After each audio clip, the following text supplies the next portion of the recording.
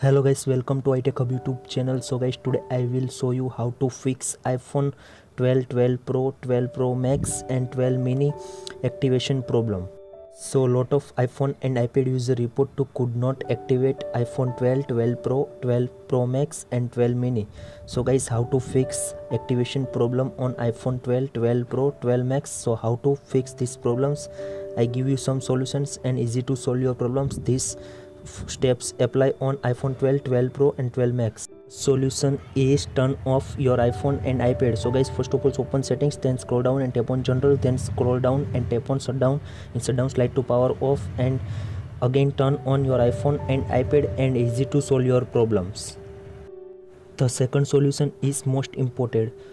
Check SIM card on iPhone 12, 12 Pro, 12 Pro Max and 12 mini. So guys, please follow the step. First of all, open the settings, then left corner you can see also SIM card status. If you cannot insert your SIM card, so please insert SIM card, then again activation problem solve in your iPhone and iPad.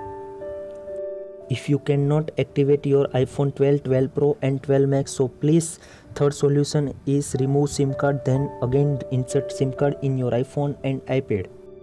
So sometime after some bugs in SIM card, so please remove your SIM card, then clean, again insert SIM card in your iPhone and iPad, then again activate your iPhone and iPad. Easy to solve your problems.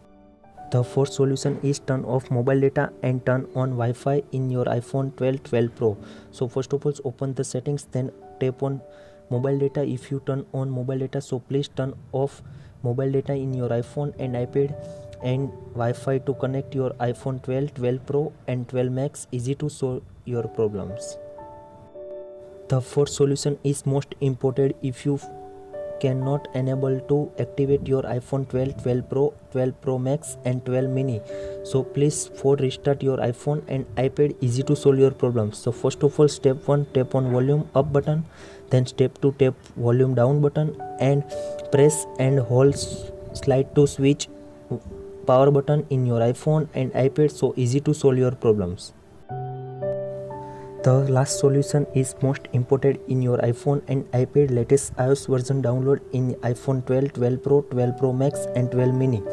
So guys, first of all for restart your iPhone 12, 12 Pro and 12 Max, then you can see also Apple logo show in your iPhone 12, 12 Pro and 12 mini display.